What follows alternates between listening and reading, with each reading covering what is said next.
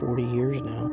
The case bothers me because it's one of those that I got to be on, and I know that somebody has information.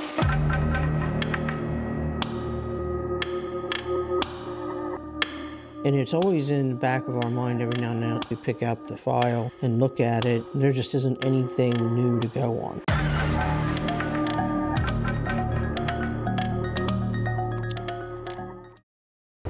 I don't know much about cars, so I came to Stouck's Auto Repair Shop to learn what it takes to be an auto mechanic.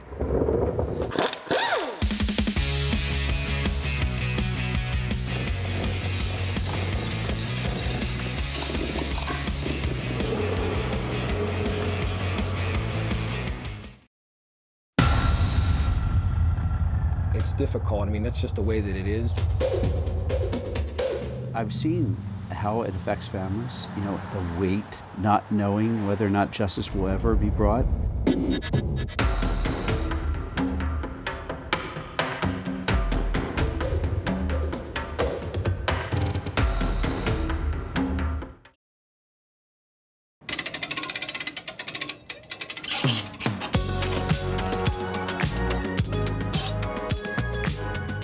Schick has never allowed her intellectual disability to limit her. She's been participating in the Special Olympics.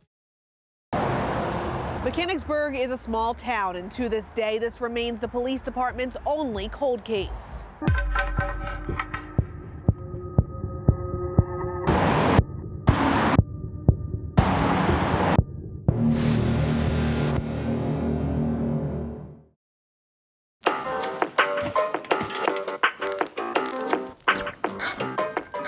Welcome to Recycled Bicycles. If the brakes don't work, it's no good to anybody. What a mitigated mess.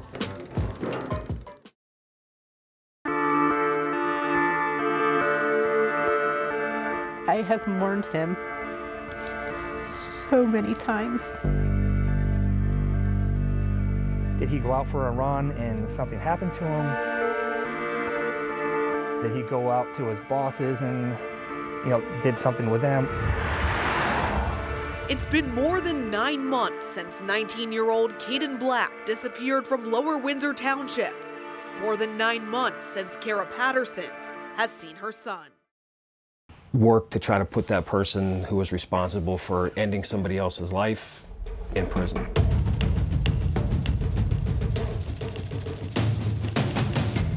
George worked with District Attorney Fran Chardo on a high-profile cold case years ago.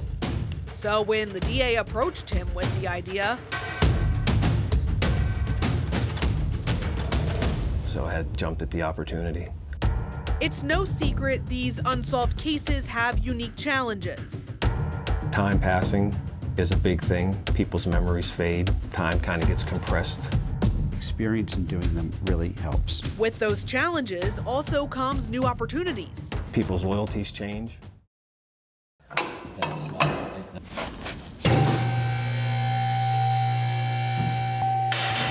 What do we have to do now? All right, we're gonna bring it down part way, and we're gonna start working on the brakes.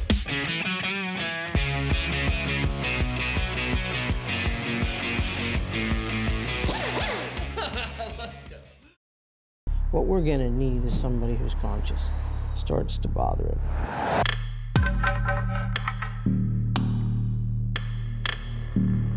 Rusty deserves to know who hit him. Alyssa Kratz, Fox 43 News.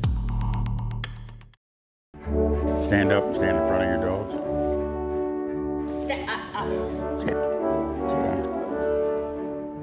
4 Paws for a Cause in York County had humble beginnings. Try that a couple times.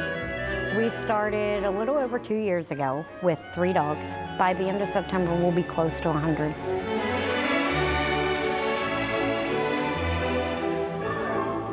Service dog has to be more obedient than any other dog.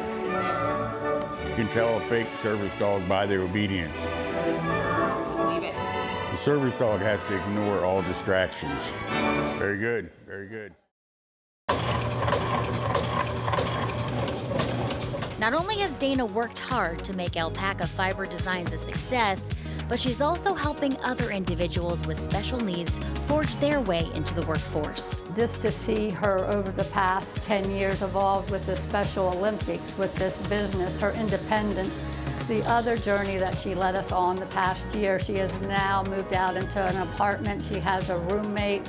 So again, the growth that she has shown, we are extremely proud and we love her. And Dana and her family remain grateful to those who have helped along the way. The people that have surrounded us with the support and love, that says it all.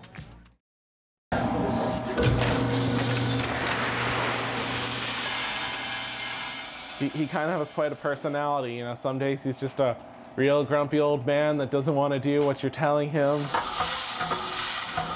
The last run was perfect, and now this run, it's shredding this up, it's shredding that up. And then there's other days he's a toddler where you're staring at him exactly like this. Does everything right, and then I step over to weigh out a packet, and then rip, rip, rip, rip.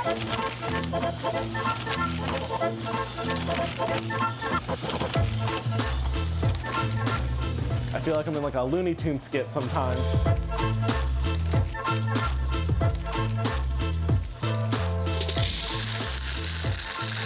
The original patents for this machine actually started out in 1895. The original machine at that time period would have been called the brown bagging machine. So we believe the particular model in front of us right here would have been about 1930s, 1940s. We named it Boris Karloff. It was kind of a little bit of a joke because it was kind of cobbled together and it's green, sort of like one of his famous roles. And it's part of the reason why when days are really bad, I don't just take a hammer or try my best to throw them out the window back there. So we pour our seeds in here. They'll come on down and into our drum. What we're gonna do is we're gonna give it just a little spin. This sort of gets the seeds going through, removes all the seeds out of the funnel here. The seeds will come on down into the packet. And then if everything goes right, it will be folded by the little folders right here, and then make its way along here, down our little bed here, hopefully smoothly, not always. I've learned 3D printing and a little bit of 3D software modeling that I've been able to replace a couple small pieces here and there. It's sort of a sometimes stressful but very accomplishing feeling when it is running, knowing that you are keeping it up and running and keeping it alive. When the lows are low, they are low, and I have been known to be found on the floor just staring at it blankly, going, oh boy, what happened today? Yeah, working back here can be a real seedy business sometimes. Don't worry, the humor might grow on you.